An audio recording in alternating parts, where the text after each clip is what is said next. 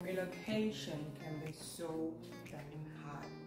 And I've been trying to put myself together ever since I left the UK and arrived to Canada. I've had to buy a lot of things I had before, which makes it pretty tough.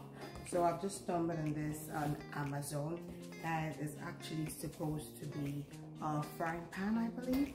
And I'm just like, whoa, this is such a big parcel. So I'm excited to open it. Open it with me, guys, and let's go. Guys, the washing process. It really well packaged. So we got two. Yeah, I mean, yeah, it's from HexClad's, so definitely is what I expected.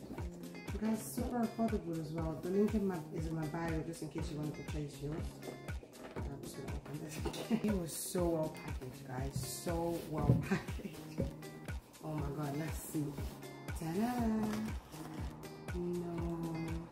Let's check this out from HexClad's actually. Wow. So unique, guys. Ooh.